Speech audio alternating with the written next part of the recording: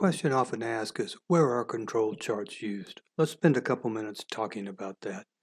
Control charts can be used anywhere there is a process that repeats over time. Key thing is that it repeats over time. These processes can be in manufacturing, they can be in maintenance, they can be in finance, human resources, the laboratory, sales and marketing, and it's just not for profit organizations, it's also for nonprofit organizations as well as the government. But you always have somebody who says, you can't measure what I do, and control charts don't apply to me. Well, if you run across that person, talk to him about his problems. He'll tell you what needs to be measured when he talks about his problems. Or draw a process flow diagram of what he does. The measurements become clearer and clearer. And when you talk about measuring and control charts, remember the 4 dimensions of measurement: quality, quantity, timeliness, and cost. Now let's look at some examples of control charts from our website. One example is equipment availability. This is where equipment is simply monitored for its uptime and percent of time that it's available. And you can see from this chart, we have 83.9% average availability each day for this piece of equipment. And we have one out of control point on day 4, a special cause of variation. Something happened that caused the downtime to be greater. Another example of a control chart is percent on time. It can be percent on time to your customers, to your suppliers, to you, airlines, whatever it can be measured in terms of on time.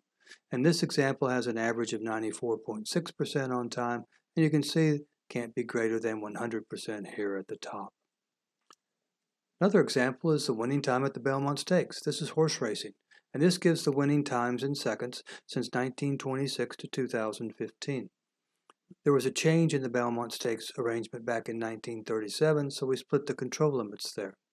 Here you have an out-of-control point on the high side, which means the winning time was longer than normal. This was a very muddy track that year, very wet.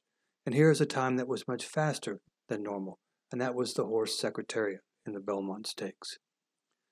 You can also monitor things on your own health, like blood pressure and weight.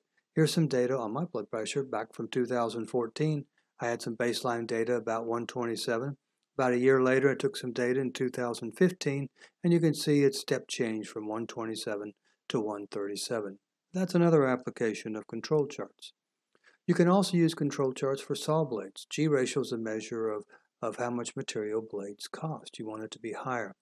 Here we have 30 blades that we use our baseline data, and then we had 10 blades that we tested, and we want the G ratio to increase. And here's a control chart that easily shows that increase in G ratio with the test blades, telling us we need to change to the new test blades. You can also do global temperatures. Everyone says we're getting warmer. Here's the data from 1880 to 2015. And you can see a series of control charts in step changes, as we've had step changes in temperature over the years. But global temperature is increasing according to the data. Here's another example for a control chart on distribution. It's percent stockouts. It's measuring the percent of time you don't have a piece or don't have something in stock that you're supposed to. And you can see our average is about 3.8, but we have one week where we had an out of control point. Over 7% of our material was a stockout. Website's another way of using a control chart. And you can see here the number of visits per day to a website. And you can see a little pattern here. Monday, Tuesday, Wednesday, Thursday.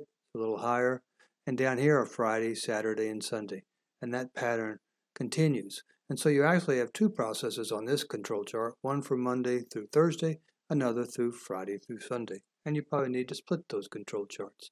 And of course you can use control charts in healthcare. Here's a percent of readmissions to a hospital. They're running about 2.66% readmission on a monthly basis. One month they had one just above the upper control limit of 5.6%. So we could go on and on and on with the examples. The key thing is you can use control charts anywhere you have a repeatable process you want to improve. They give you insights nothing else does. And to paraphrase Dr. Donald Wheeler, anyone who doesn't use control charts is at a disadvantage to those who do.